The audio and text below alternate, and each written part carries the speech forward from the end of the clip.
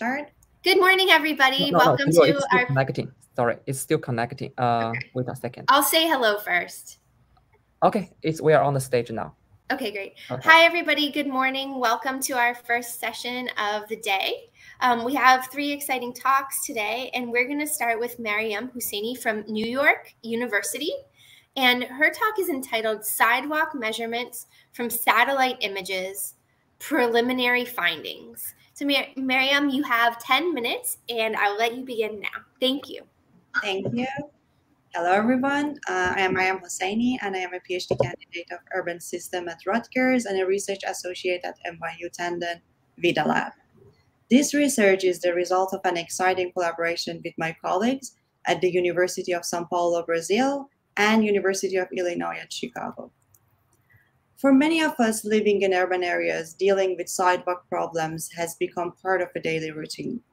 Pedestrian infrastructure has a significant impact on everyday life of people, specifically those with special needs for whom such infrastructures are the primary means of accessing public spaces. Sidewalks are the most important pedestrian-dedicated public spaces in the cities, and yet, despite all advances, the problem we have with inadequate sidewalks are still more or less the same as they were decades ago. As we can see from these tweets, sidewalks poses challenges to everyday life of people. Narrow sidewalks, sidewalks with obstacles right in the middle of them, the snow accumulating on the surface of the sidewalks, creating slippery surfaces that can become a real hazard. These are the problems that people deal with every day. My research is motivated by the inadequacy of pedestrian infrastructures to answer the needs of different groups of people. It makes walking or rolling a constant struggle. This inadequacy cannot be properly addressed if the extent of the problem is unknown, and any effort to address this problem is limited to available public data sets that, as we can see, is not in a very good shape. According to a research study among the 178 municipalities across the US, only 20% of them had any sidewalk data, only 11% had crosswalk data, and only 8% had sidewalk material. Ironically, this data shortage exists in the face of all advances in data collection, with various sensors all around us collecting data in different formats. From tabular data such as taxi pickup and drop-offs, to 3D building geometry data, to street level and satellite images. One of the main reasons behind this lack of data of sidewalks is the costly and time-consuming data collection methods, mainly for the built environment features.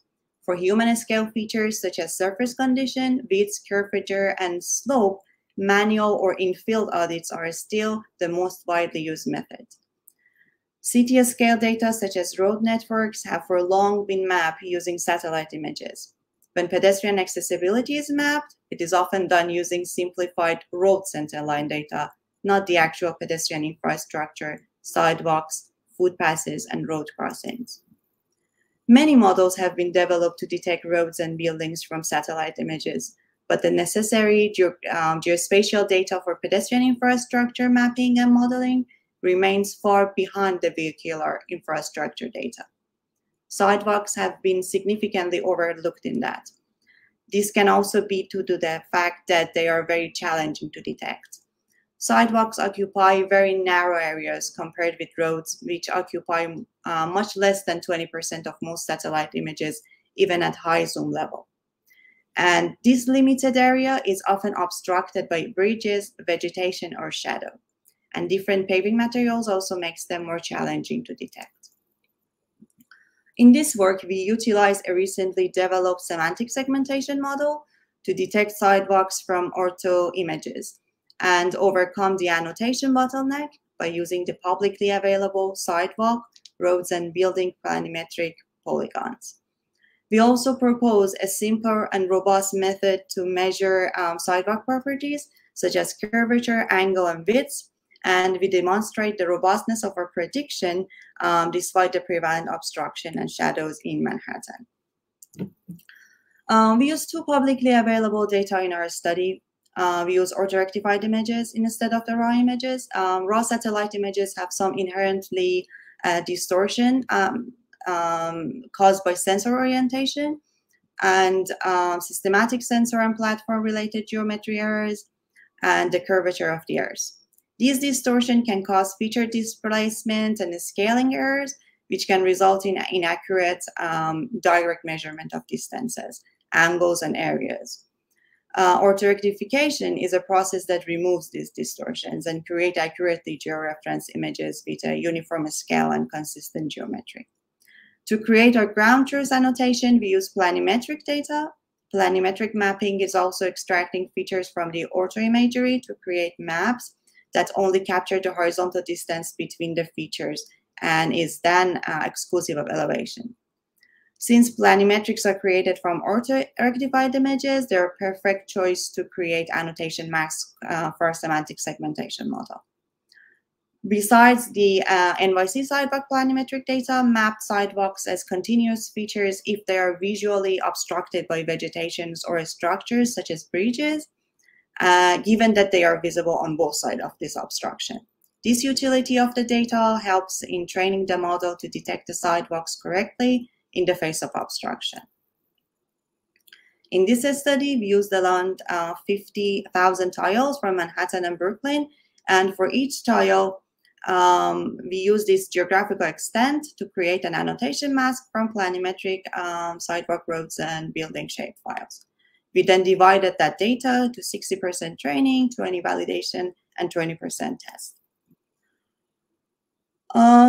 We used the recently developed hierarchical multi-scale attention model for a task, which helped in extracting the fine level details while taking the image context at different scales into account. The inputs are images from two scales. The network learns the relative attention between the scales and hierarchically apply the rent attention to combine the results from two segmentation heads and make predictions. Each scale is passed through our backbone, which is the HRNet plus OCR, and we can get the output feature F. The feature then go through two heads, one for attention generation and one for segmentation. So here we use the train model to extract the sidewalks from unlabeled images. We then do shape analysis and we apply the shape analysis algorithm to extract the features to produce the indicators. We use the skeletonization technique to measure the attributes of interest. To evaluate the performance of our approach, we also compute each of these indicators for the ground truth annotation labels and validate our result against these extracted metrics. The results are the width, curvature, and orientation of the sidewalks. Here you can see the evaluation metrics of our semantic segmentation model. Sidewalks were detected with 79% intersection over union. And you can see here that the model overall achieved 80% accuracy, MIOU, and this is over all the considered classes. As you can see, here is our metrics for the that we extracted for sidewalks, and we binned them. The widest sidewalks have the highest errors of 6 pixels, but this bin has also like the lowest number of samples in it. You can also see that the highest error in computing angles was less than 1 degree. This shows the robustness of the method in calculating the angles, and same goes for the curvature. Here you can see the predictions of our model over 75,000 tiles that we stitched them together to create the whole picture. And you can see the other metrics calculated over them. Here is 2 instances of how the model predicted under the obstruction. As you can see, the trees and vegetation obstructed the roads and sidewalks, but the model predicted them correctly. So our model showed a robust performance in predicting sidewalks under different conditions, including the cases of obstruction. We use publicly available dataset to create the ground truth labels to train the model, and we overcome the annotation bottleneck this way. And we offer a simple yet effective technique to measure different attributes of sidewalks, and we tested our approach against the ground truths. This paper presented our initial findings, and despite its strong performance, our approach has some shortcomings.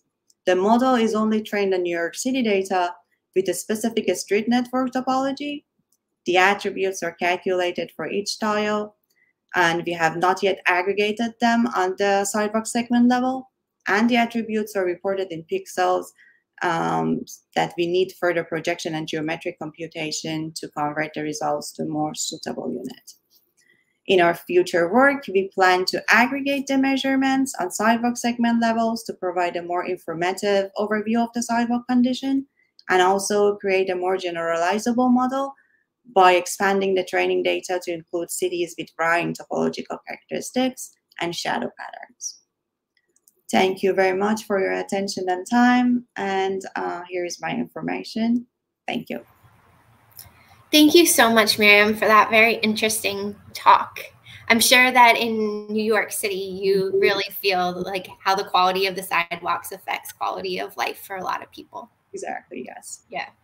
All right, and just a reminder to everybody that we will do questions after the third presentation.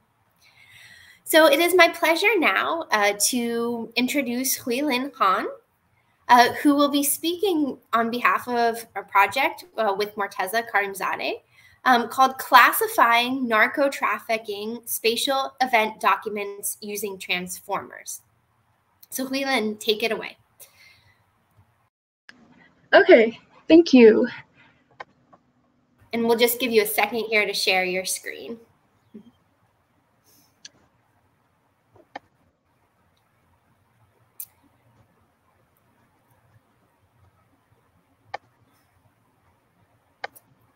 And he's right next to that little happy face you've got on the bottom.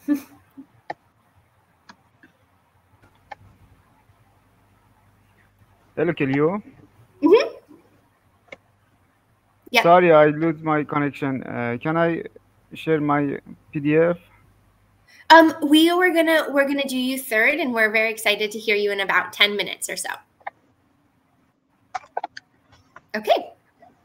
Hi, I just want to verify that I'm successfully sharing my screen. We can see it great. Okay, perfect. So, good morning. I am Huilin Han from University of Colorado Boulder. I am working with Dr. Morteza Karimzadeh. I am a senior undergraduate in computer science, and we are collaborating with Beth Tillman and Eric Nelson. And today I will be presenting our preliminary work on classifying narcotrafficking spatial event documents using transformers. So the abundance of textual documents and the rapid development of natural language processing provides great opportunities for geotext analysis, utilizing the resource of textual documents to generate data with high spatial temporal coverage. But this also presents the challenge of low signal-to-noise ratio information, which is seen when we try to retrieve documents containing spatial temporal events of interest. With queries, such documents only constitute a very small percentage of the corpus. So if we want to use, for example, named entity recognition methods for extracting entities such as times and locations, we need strategies to efficiently filter unstructured textual documents. And an approach for this is using machine learning for semi-supervised learning and classification. So we would like to use machine learning for filtering documents with spatial temporal events. However, there's a shortage of label training data for this purpose, being a challenge in some domains. So we can leverage pre-trained models such as BERT, which allow us to fine-tune models with limited training data to learn the downstream tasks of separating documents containing spatial temporal event descriptions with other documents close in the semantic space. And our work is related to the domain application of studying impacts of narcotrafficking using Spanish news media data, in which a recent study found that narcotrafficking events documented in news media data has a wide coverage and makes up for coverage in some areas where official databases are lacking information. And the data is also spatial temporally correlated with events in official databases. So in this study, we will present preliminary work on a classification approach using fine-tuning a pre-trained transformer model to detect spatial temporal narcotrafficking events in Central American Spanish news. For our dataset, we used a manually labeled dataset of Honduras news media reports of drug trafficking events. This dataset was generated by querying initially with a list of narco-related keywords, and then the filtering was done by domain experts to determine which articles contained information of time, location, and drug trafficking-related attributes. And for this study, we took the reports from the newspaper La Prensa Honduras for our training purpose. And since this dataset was not initially retrieved with the purpose for training machine learning models, so it did not include negative examples, we retrieved the negative examples afterwards by querying with the same keywords and excluding those within the positive dataset. The difference between positive and negative examples is that positive examples describe narcotrafficking events. They include information on location, time, personnel involved, type of drug, amount trafficked, and so on, while negative examples still contain narcotrafficking keywords, but they do not document events.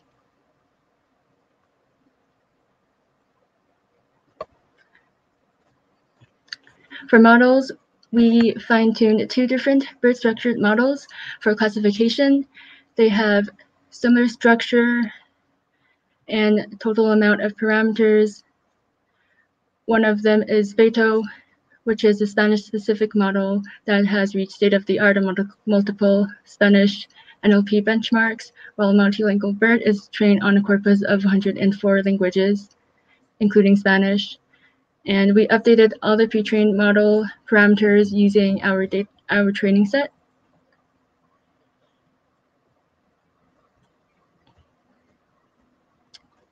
So in training, since domain experts prioritize recall over precision, so we set the penalty of misclassifying positive examples 6 times higher than negative examples using a weighted binary cross entropy loss function.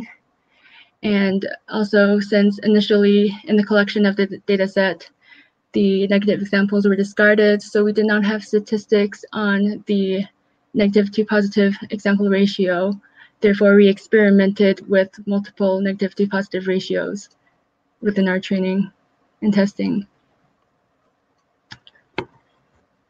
For evaluation results, our results are promising. The model is at least 90% successful in flagging documents that contain spatial and temporal attribute information on trafficking events, although all the examples in the set were related to narco-trafficking. And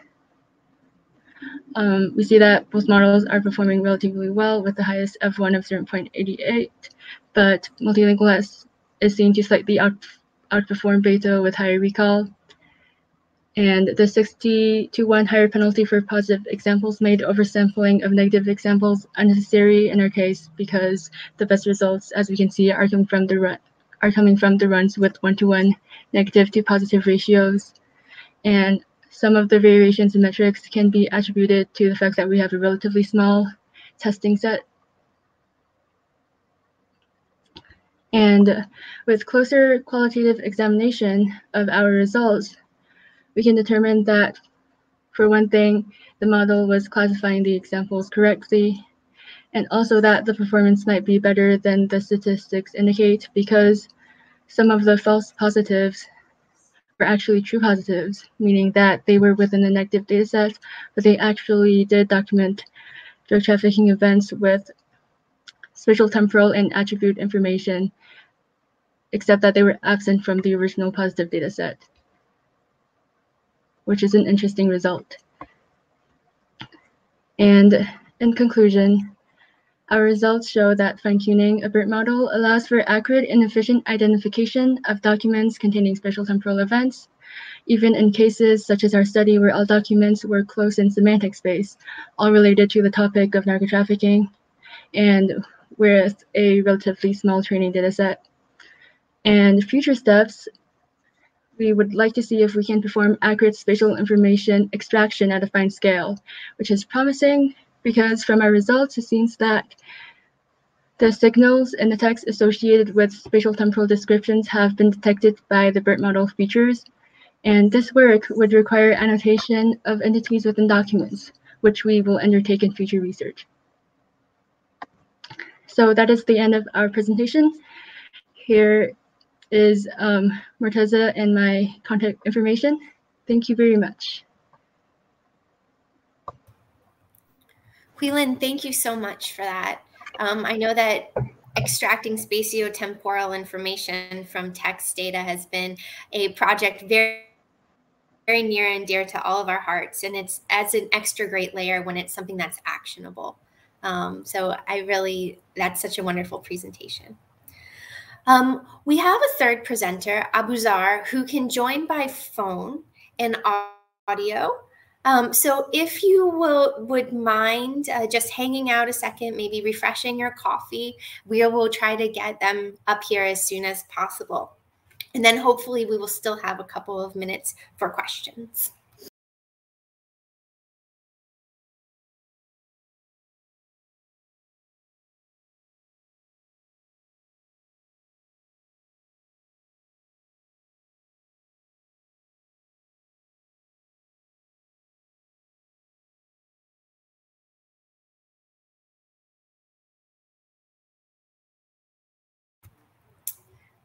All right, we actually will go ahead and take a couple of questions now. And if we are able to have a third presenter in a little while, then we'll move back to that.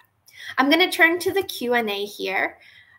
Please feel free to unmute yourself and show your camera if you would like to, or just type in the chat that you'd like me to read yours out. We have Hong Yu's question first.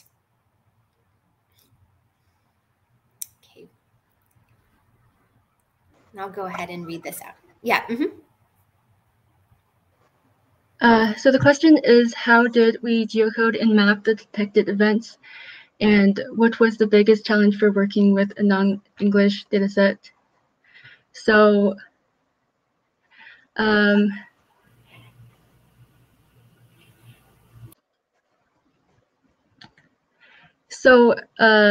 geocoding and mapping the detected events is not part of the work we have done so far, but potentially we'll do after we do information extraction of location and temporal information from the text.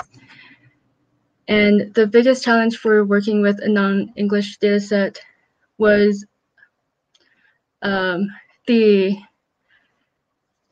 added layer of difficulty for me and Morteza as non-Spanish speakers to verify the performance of our model. Fortunately, we have collaborators who were fluent in Spanish and working in the area. And also for the smaller number of resources and natural language processing, well, Spanish is still a high resource language, but compared to English, there is a relatively smaller number of resources to leverage for that. Sure. Yeah, just a follow-up question. I saw you included like formats in the presentation. So that's why I asked the first question, and I thought you already mapped those events. But maybe you can explain a little bit more. Describe a little bit more about what those maps are. Oh, so I see. You are referring to the map in the beginning of the presentation. So that map was from a study done by one of our collaborators on the coverage of Spanish news media data in Central America. And it is a map showing that the events documented in news media data that they studied had a higher coverage in some areas than the official databases, and they leveraged that data to study the impacts of narcotrafficking on deforestation. And that is where the map comes from. Thank you. Okay, we will do 2 more quick questions and then we'll return to our third speaker. All right, we have a question from Andy Anderson. Andy, you're welcome to unmute yourself, share your screen or share your camera, and I'll read it out loud. How about crosswalks to Maryam?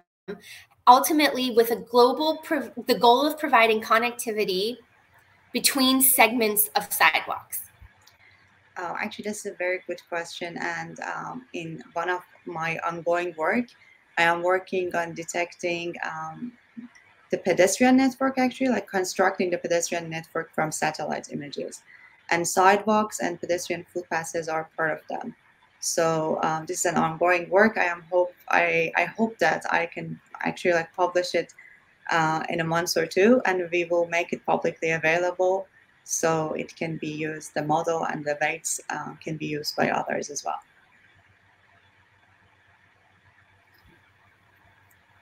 Wonderful, thank you. And then we'll do one last question and then we'll do our third presenter.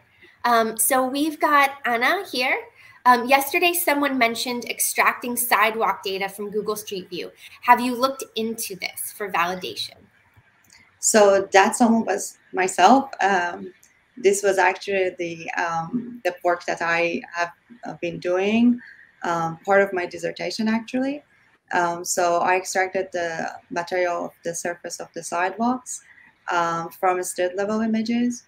And actually, I'm not sure what you mean for validation, but if you mean that we use street level images as a validation for the satellite level images, I think this can be done, and there are papers that actually use that as a kind of validation for these two, but not sure how to account for material from satellite images, because there are lots of challenges when you want to detect materials even from the street level images. So it won't give us like a very accurate estimation, like detection of materials, if we are going to use the satellite images only. Yes, thank you. Yeah, I meant for validation of the satellite and extraction from the street view, but that was great. Thank you. Okay, thank you. Thank you. Great. Wonderful. Okay, and we'll take another one from Susan Bernter. If you'd like to come on up.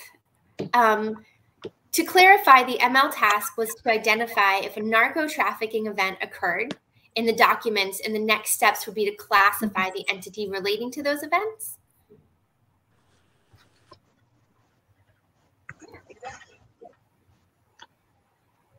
Hi, Susan.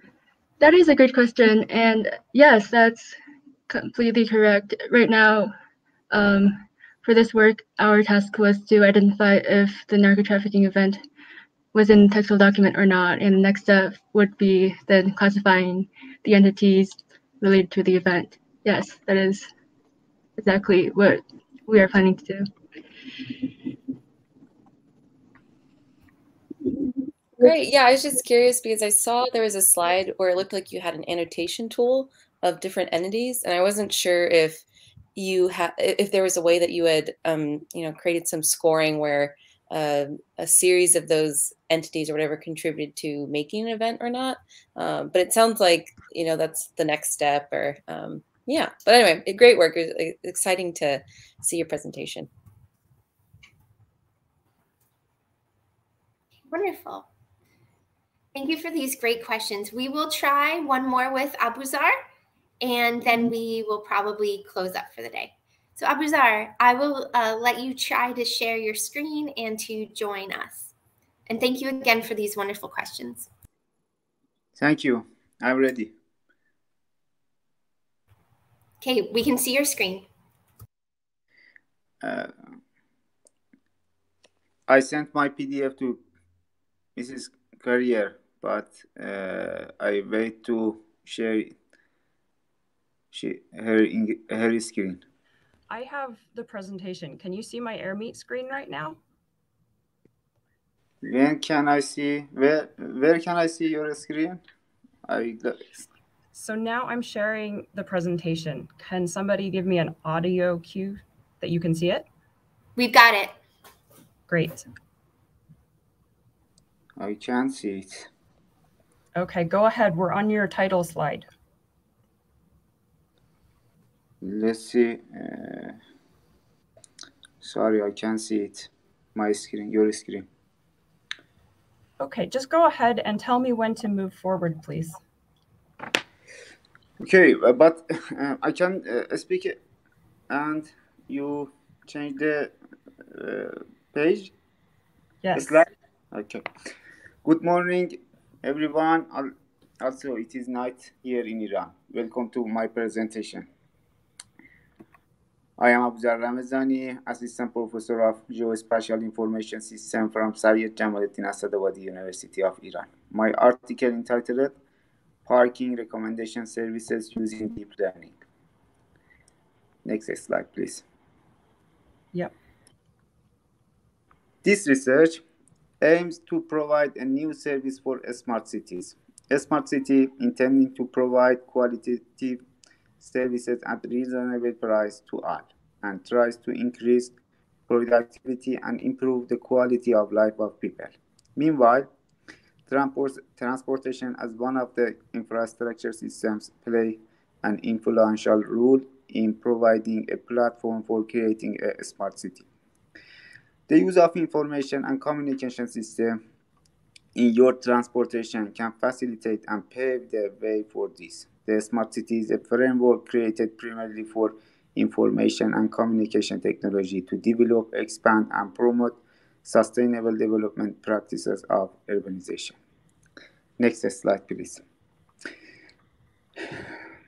Today, 54% of the world's population lives in different cities, which is expected to reach 66% by 2050. So, with population growth, urbanization will add another 2.5 billion to cities over the next 3 decades.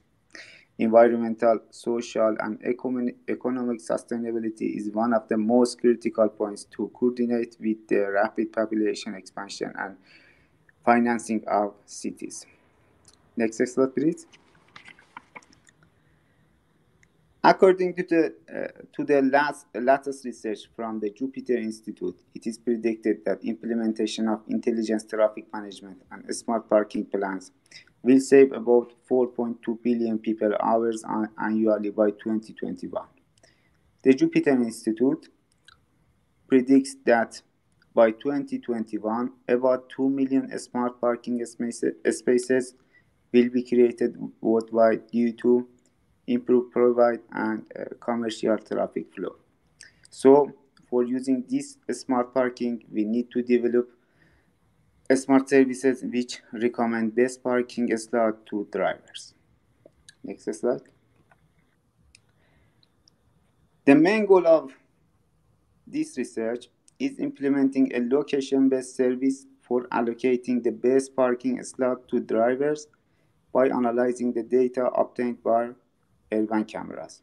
To analyze camera images, a new convolutional neural network is developed. Using the proposed model, the parked cars are identified by comparing to the base map, and empty parking slots are determined.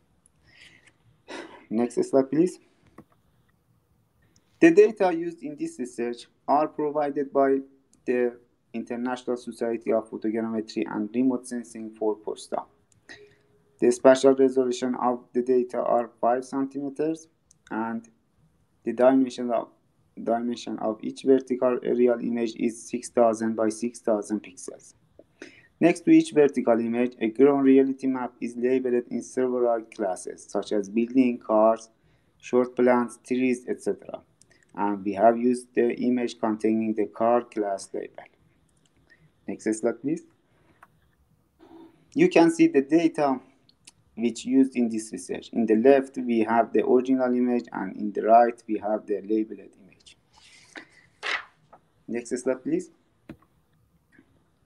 Totally, 2,920 images were created in 3 bands with dimension of 520 by 520, where 2,420 images are used for training and 484 images are used to evaluation. To process and implement the convolutional neural network, the Google Colab system based on Python programming language has been used. The initial processing without using network pre-training is estimated to take about 3 days. Next slide, please. The convolutional neural network is designed of encoder-decoder type, which according to the nature of this design, first, the dimension of the image are reduced and its depth is increased. In the second part, the reserve process is applied again, and finally, the estimation map is made with the dimension of the input image. The main difference of this research with previous research is we do not improve the detection precision of parked cars, but also we use deep learning to recognize empty parking in an aerial image and use it as input for another service. Review of previous research shows that the innovation of those research was about increasing the detection precision, and some research reached to 97% precision. In this research, if 90% of the car recognize and declare the field parking, we can use this model because the goal is not recognizing the car, but is determining which parking is empty and recommend it to drivers. Next slide, please. After using the deep learning to identify vacant parking lots, a model with piecewise calculation is developed. In this model, the position of empty parking slot is calculated by specifying the position of the filled parking and matching the output of the previous step with the parking map. For spatial analysis, the center of the parking slot is considered as the parking indicator, and then the parking and the best parking lot with the shortest path is suggested to driver. Next slide, please. Best parking is calculated based on some parameters, such as next destination of driver, the walking distance to target, and distance between car and target, and so on. Here, you can see the final path which indicated to driver and empty parking. By using this model, we can reduce the waste time of people for finding empty parking and so help to reduce the traffic of such cars. Next slide, please. Thank you for your attention. My colleague Muslim helped me in the developing convolutional neural networks, and he can help me to respond to your questions. Thank you.